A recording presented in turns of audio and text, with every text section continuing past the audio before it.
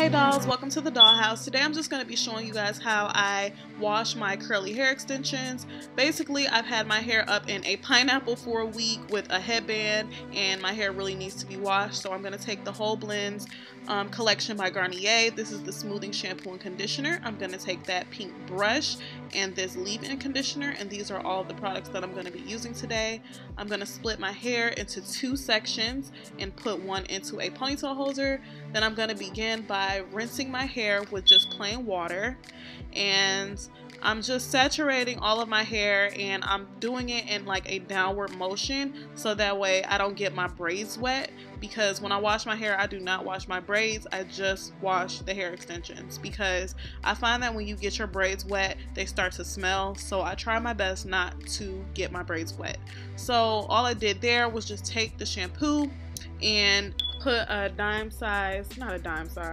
about a $half size amount into my hand, and I just smooth it onto the hair in a downward motion. I'm not rubbing the hair together, I'm not scrunching the hair up or anything like that. I just keep the hair in a downward motion, and then I take that brush and go ahead and start to detangle the hair. I never detangle my hair with a brush when it's dry because I do not want it to have any breakage.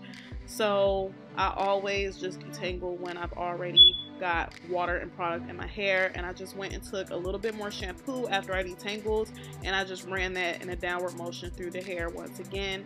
And then I'm just going to take that hair that I put the shampoo in, and I'm going to leave that to the side, and then I'm going to begin saturating the other side of my hair with water. And then I'm basically just going to repeat the step. I'm going to take the shampoo and I'm going to smooth that onto the hair in a downward motion, and then I'm going to begin to detangle it with the brush.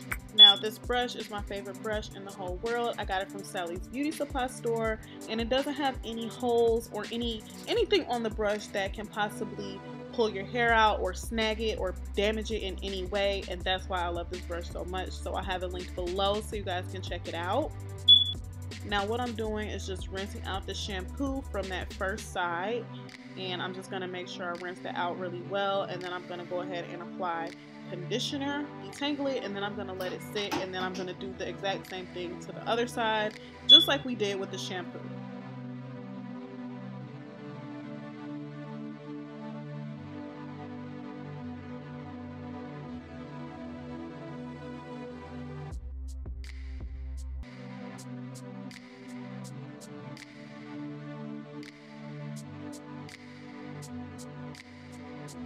So now I'm just going to go ahead and rinse out all of that conditioner, and then I'm going to scrunch my hair up and wring out as much water as I can with my hands, because I'm not going to be using a towel or anything on my hair, and this is just to prevent any frizz or tangles.